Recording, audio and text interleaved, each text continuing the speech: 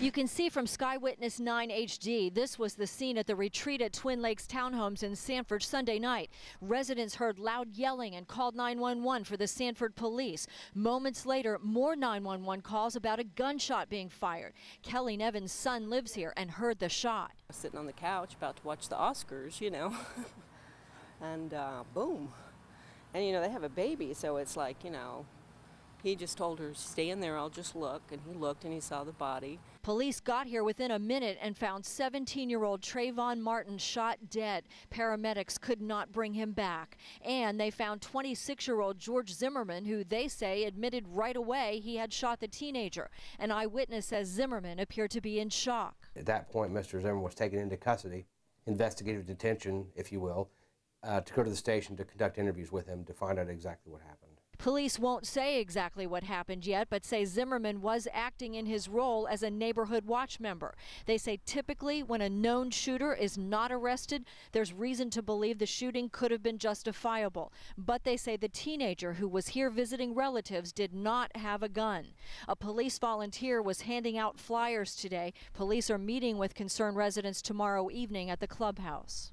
Since he was a boy, 17-year-old Trayvon Martin wanted to play football and become a pilot. The high school junior was visiting family in this predominantly white gated townhome community 10 days ago. Around sunset, he was walking from a nearby convenience store with a bag of Skittles and an iced tea. Neighborhood watch leader George Zimmerman called police to report a suspicious black man. Before police arrived, Zimmerman confronted the teenager, and during a scuffle, Zimmerman shot him in the chest, killing him. We just don't understand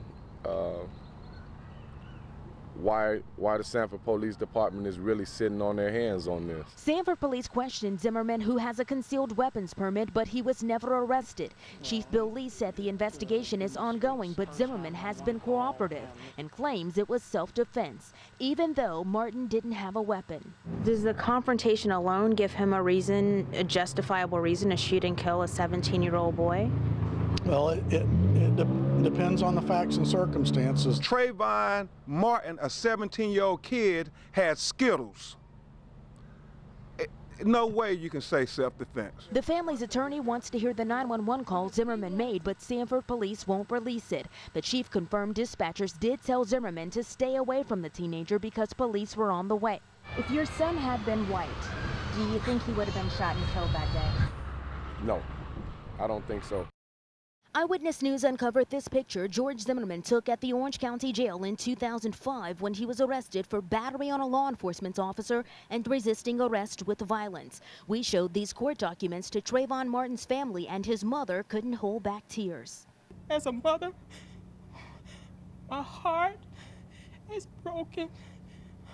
My heart hurts. I don't understand.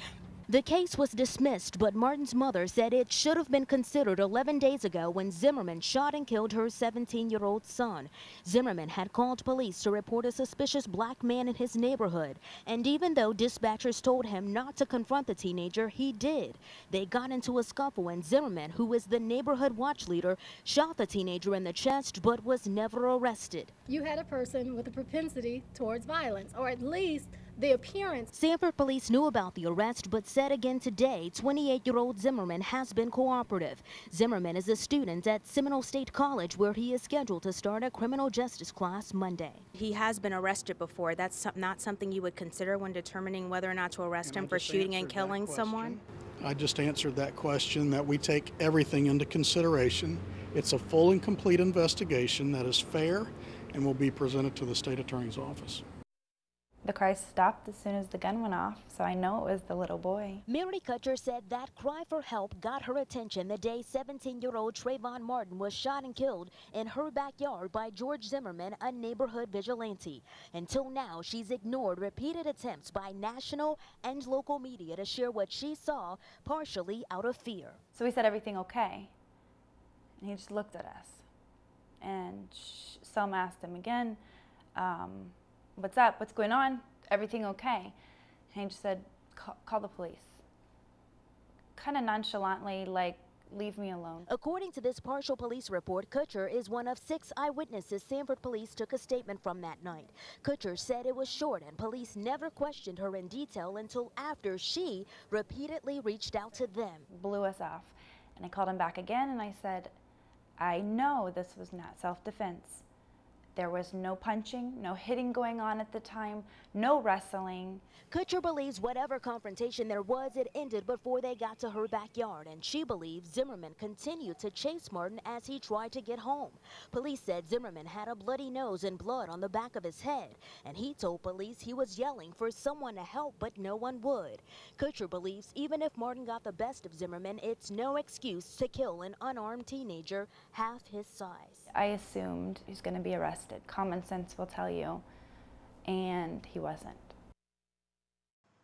Chief Bill Lee has said more than once his investigators found no probable cause to arrest George Zimmerman February 26th or in the days after Zimmerman shot and killed 17-year-old Trayvon Martin.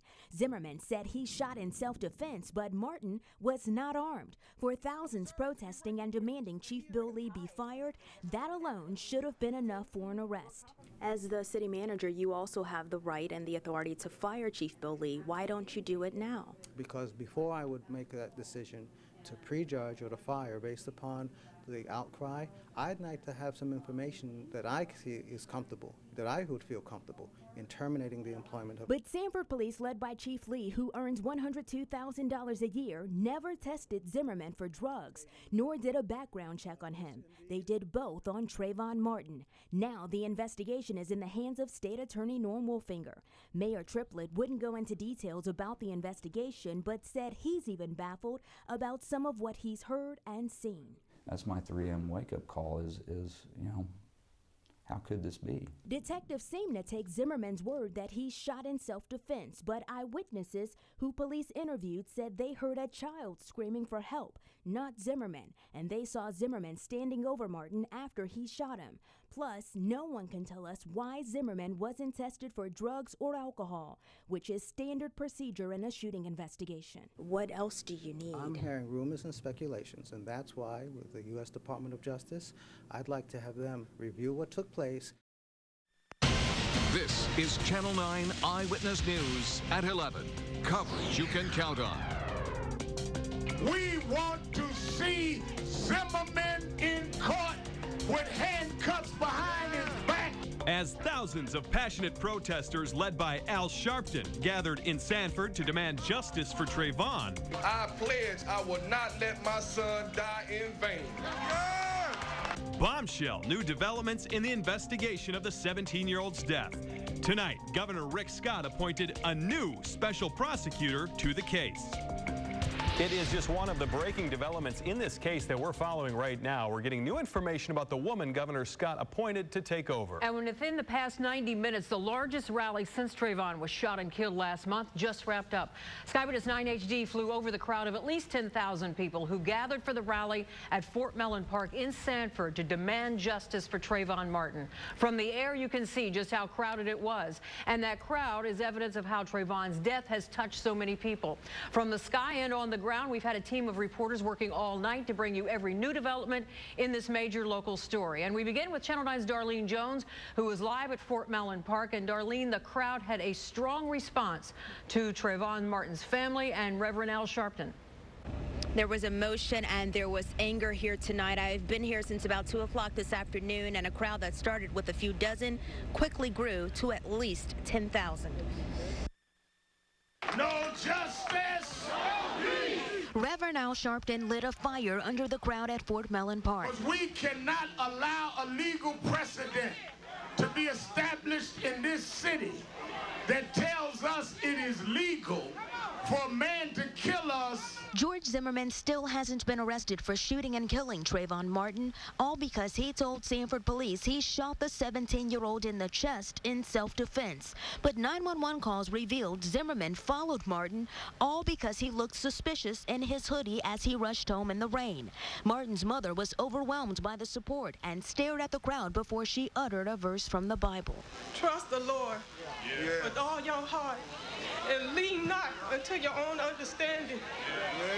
I stand before you today not knowing how I'm walking right now, because my heart hurts for my son. And you could hear the anger in his father's voice. I pledge I will not let my son die in vain. The parents' emotional words seem to further frustrate parents in the crowd who feel like Trayvon Martin could have been their child. But Reverend Sharpton warned them not to let their anger turn into violence. Don't let them make you act in a way that they can say, see, that's what they were afraid of with Trayvon. Reverend Sharpton also encouraged the crowd to come back to Sanford on Monday when he and others will lead a march to City Hall to continue demanding justice for Trayvon Martin. And they don't want the police chief to take a temporary leave of absence. They want him fired. Reporting live in Seminole County in Sanford, Darlene Jones, Channel 9 Eyewitness News. And as all of that was playing out in Sanford tonight, Governor Rick Scott announced a new state attorney would be taking over the investigation into Trayvon Martin's death. And we learned Orlando State Senator Gary Siplin helped choose Angela Corey from Jacksonville. I got so many phone calls about justice. They felt that the current prosecutor, who has a relationship with the Sanford Police Department, would not be fair. There may be an appearance of conflict, and I think there was. Corey is the state attorney from the 4th Judicial District Circuit in Duval County. She's stepping in since the governor and the attorney general encouraged current state attorney Norm Wolfinger to remove himself from the case. Tonight, Corey wouldn't say much about the case, but did say she's ready to get started. We're honored to serve the governor, and we are going to get right on it. We also asked our legal assistant and analyst Bill Schaefer about Corey, and he said she's the perfect pick. She's a no-nonsense, tough prosecutor. The governor couldn't have asked any other prosecutor better than her to oversee this investigation and present this case to a grand jury. Schaefer told us as soon as Corey took office in January of 2009, she cleaned house and fired the, quote, dead wood. Schaefer said she also increased the prosecution of juveniles in adult court, and he said her involvement should calm the fears of a lot of people who want justice for Trayvon. The best thing that could have happened for this case happened. The chief of police stepped aside. The prosecutor stepped aside. Now everyone can take a deep breath and let the process unfold. Tonight, Governor Scott issued this statement calling for, quote, a task force on citizen safety and protection to investigate how to make sure a tragedy such as this does not occur in the future. The governor said he also wants the task force to thoroughly review Florida's Stand Your Ground law. Right after tonight's rally ended, we asked Sanford City Manager about why Police Chief Bill Lee was allowed to temporarily resign. Just before 5 o'clock this afternoon, the chief said his involvement with the Trayvon Martin investigation was becoming a distraction. Channel 9's Jeff Deal continues our live team coverage at Sanford City Hall. And Jeff, how did the city manager defend the decision to not fire Chief Lee? Well, he basically said that so far he has not seen any evidence showing that the chief has actually done anything wrong, and he wants a full investigation to wrap up in this case before he decides whether or not to fire the chief. As people poured out of the rally on the streets of Sanford, I think that, should have been taking place a while ago. They reacted to today's major development, the announcement by Sanford Police Chief Bill Lee late this afternoon that he's stepping down temporarily. That I must temporarily remove myself from the position as police chief for the city of Sanford. I do this in the hopes of restoring some semblance of calm. It was the inaction of the police department that led to this massive national outrage. Late last month, officers did not arrest George Zimmerman after he shot and killed the unarmed teenager Trayvon Martin. Zimmerman has claimed self-defense. Today, the chief stood by his department's investigation, but city commissioners yesterday gave him a vote of no confidence, and NAACP leaders have called for his firing. But tonight, the city manager defended his decision not to fire the chief. What is it that you're concerned about if you fire him right now? What did he do? I want an independent law enforcement agency to review the actions. For now, Chief Lee will have no part in the department, at least until the state attorney's investigation is complete. If he isn't fired, he could conceivably be back on the job, a notion that doesn't sit well with people here tonight. What's the temporary thing? What is that about? You know you didn't do your job when you was there, so why is it temporary? You trying to save a spot for yourself? And the city manager would not elaborate on what temporary will mean for the police chief, but we do know that the city plans to do a search for an interim police chief. So it sounds like Lee will be off the job for quite a while. In the meantime, 2 captains will take over the police department and run it. Reporting live in Sanford, Seminole County, Jeff Deal, Channel 9 Eyewitness News. Our team coverage continues on the death of Trayvon Martin. Eyewitness News spoke exclusively with the family of the teenager who was with Trayvon just before he was shot and killed. And he asked Chad, you know, what did you want back? And Chad told him, hey, I'll take a pack of Skittles. The missteps, they say, Sanford police made just hours after Trayvon's death. As the public outcry over Trayvon Martin's killing reached a fever pitch tonight, Eyewitness News is uncovering even more questions about the police department's case. Investigative reporter George Spencer found out detectives never interviewed the friend Trayvon was with just before the shooting. George talked to that boy's family in this exclusive interview. 17-year-old Trayvon Martin's baby face has been seen around the world, but this little football player, Chad Joseph, now 14 years old, has apparently not been seen or even spoken to by Sanford PD, even though he was the last person hanging out with Trayvon the night he was shot and killed. The police department has yet not spoken to my grandson, which was the last one to have visibly eye contact conversation with Trayvon Martin. Trayvon's father dates Chad's mother, and the 2 teenagers became friends. On the deadly night, they were at Chad's mother's home at the retreat at Twin Lakes, texting schoolmates and watching the NBA All-Star game. It was Chad's halftime request for candy that sent Trayvon on his fateful 7-Eleven run. And he asked Chad, you know, what did you want back? And Chad told him, hey, I'll take a pack of Skittles. The Skittles he had on him. The Skittles he had on him. Chad's mother has not wanted her son to speak publicly, but he would talk to police about Trayvon and his state of mind. But the family says Chad's never been interviewed. The Sanford Police Department has yet failed us again. In fact, Chad didn't know his friend was killed until after school the next day. No one came and talked to him. Chad didn't know Trayvon was deceased till he got out of school the next day. He went on with normal life. Yeah, like nothing happened. He didn't know. George Spencer, Channel 9 Eyewitness News. The Sanford Police Department did not reply to our questions about whether they interviewed Chad Joseph.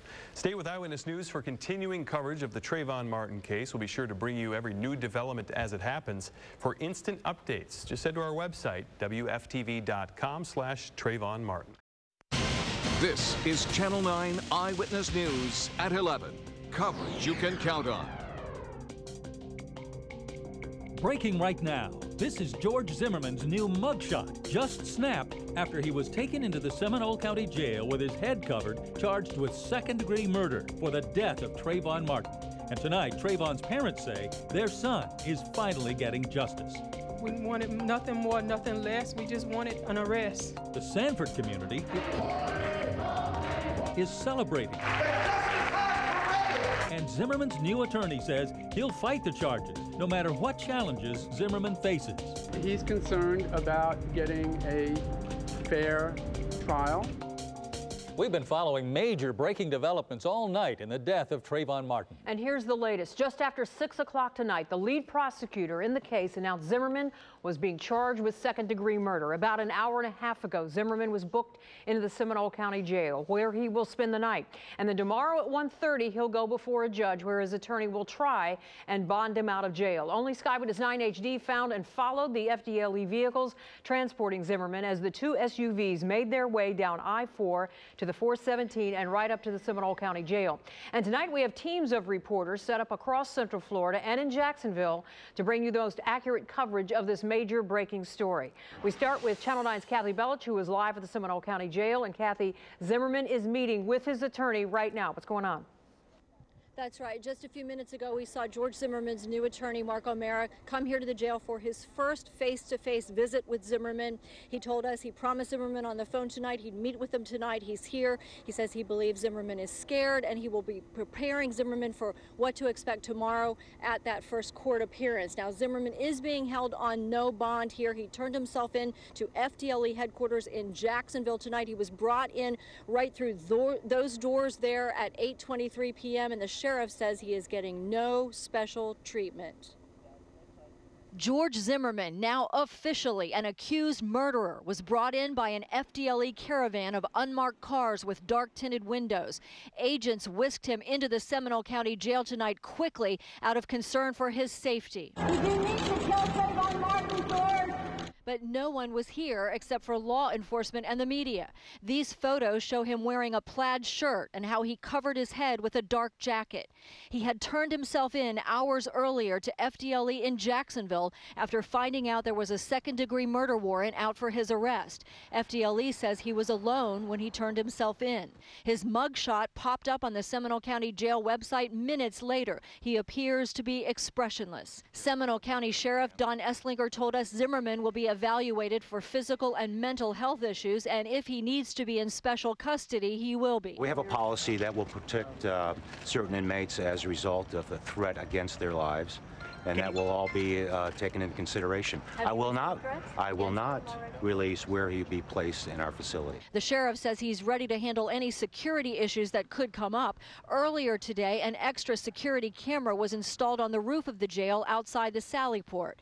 Security was beefed up in the hours before Zimmerman got here. More officers, including a Department of Justice officer. The sheriff says he's not received any death threats against Zimmerman tonight. And Zimmerman should find out tomorrow afternoon whether he'll be able to bond out of here, and if so, under what conditions. There was a lot of concern for Zimmerman's safety here tonight, but there was absolutely no threat posed against him. Reporting live at the Seminole County Jail, Kathy Bellich, Channel 9 Eyewitness News. Thank you, Kathy. Special Prosecutor Angela Corey said second-degree murder was the most serious charge she could file against George Zimmerman. Trayvon Martin's parents were in Washington, D.C. today as they watched her announce the charges on TV. And now they say they can start the healing process. Channel 9's Darlene Jones joins us live from Jacksonville. Darlene? Bob, this is the warrant State Attorney Angela Corey issued for George Zimmerman's arrest. She broke the news to Trayvon Martin's family first, the family she met just 3 weeks ago, and prayed with them before she promised a thorough and fair investigation. Today, we filed an information charging George Zimmerman with murder in the second degree. After 45 days of freedom, George Zimmerman has been arrested for killing 17-year-old Trayvon Martin. Martin's parents watched from Washington, D.C. as State Attorney Angela Corey told the world what they've wanted to hear ever since Zimmerman admitted to killing their son, who had a charming smile and dreams of becoming a pilot. We simply wanted an arrest. We wanted nothing more, nothing less. We just wanted an arrest, and we got it. And I say thank you. Thank you, Lord. Thank you, Jesus. Zimmerman spotted Martin in his gated Sanford community and thought he looked suspicious. He followed him even after he called for police and after dispatchers told him he didn't need to. But Zimmerman said Martin, who was not armed, confronted him, punched him in the nose, and bashed his head into the ground. As police took him in for questioning, surveillance cameras didn't seem to capture any significant injuries. Was there one single piece of evidence that led you to charge him with murder in the second degree? We don't discuss the evidence in a case. It would be improper to do so. Corey confirmed investigators did re-interview eyewitnesses but still haven't talked to Zimmerman. She took over last month after Sanford police and the Seminole County State Attorney's Office faced criticism. Corey wouldn't comment about that, but Congresswoman Corinne Brown didn't hold her tongue. I can tell you one thing, I felt that they did correctly. Trayvon Martin's family spoke, as you heard, in Washington, D.C., and his father also said, this is just the beginning. We have a long way to go, and we have faith. Reporting live in Jacksonville tonight, Darlene Jones, Channel 9 Eyewitness News. Now, tonight, Zimmerman has a new attorney, and as you just saw, he arrived to meet with Zimmerman at the jail. We were there about 7 o'clock tonight when Mark O'Mara spoke for the first time about the charges his client is now facing. Channel 9's Renee Stoll joins us live outside O'Mara's office in downtown Orlando. And Renee, it sounds as if tonight was the first time O'Mara met Zimmerman face-to-face. That is correct, Bob. Previous to this, they've only spoken over the phone about what will happen tomorrow afternoon, which could include George Zimmerman going home released on bond. Tomorrow we're going to have a bond motion hearing, hopefully before a circuit judge in Seminole County. I'll be certainly seeking his release. George Zimmerman's third and most recent attorney, Mark O'Mara, said it's not uncommon for bonds to be given in second-degree murder cases, but they're often set very high.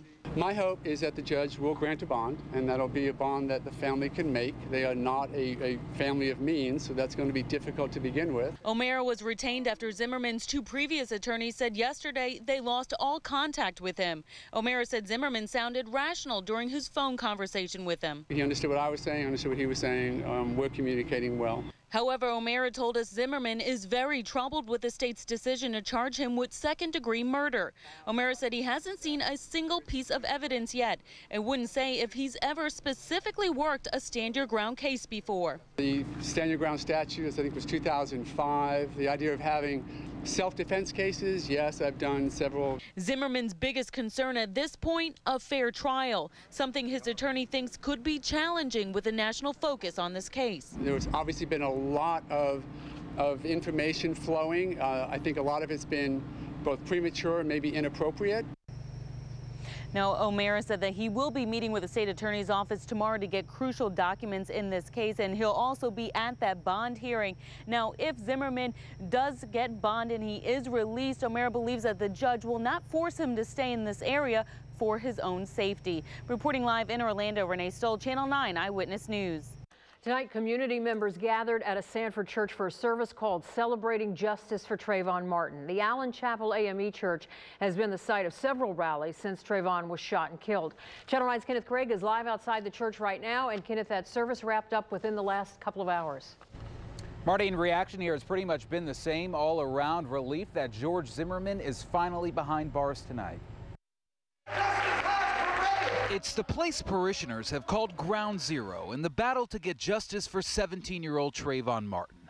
For 6 weeks, we've watched as Allen Chapel AME church members have packed the Sanford Chapel time and again, calling for George Zimmerman's arrest. Tonight, they came together once again, thankful it finally happened. It was long overdue, and I was glad that they finally decided to do something. Jesus, keep me.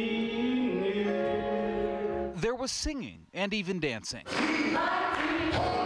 The service in honor of Trayvon had been set up well before the church knew of today's announcement that charges had been filed and Zimmerman was in custody.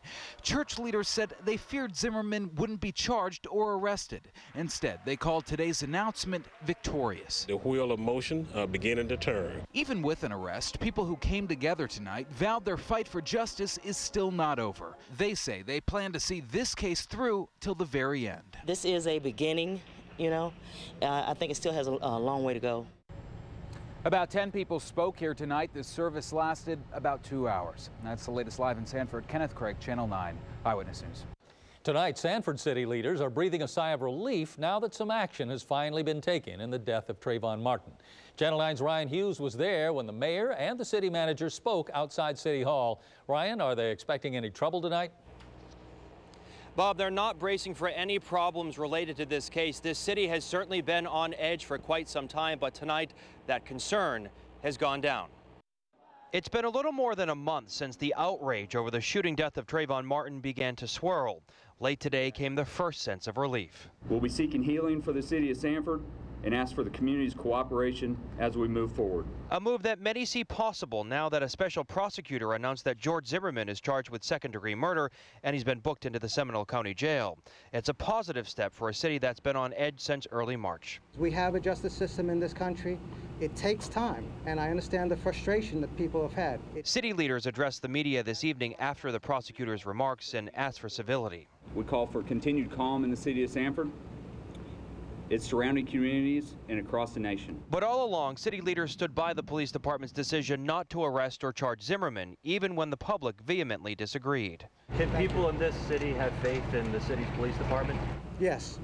Yes, they can. A police department that remains under investigation and under a very watchful public eye. And Police Chief Bill Lee is still off the job tonight with pay. When asked if he would ultimately be fired, the city manager had no comment. Live at City Hall in Sanford, Seminole County, Ryan Hughes, Channel 9 Eyewitness News.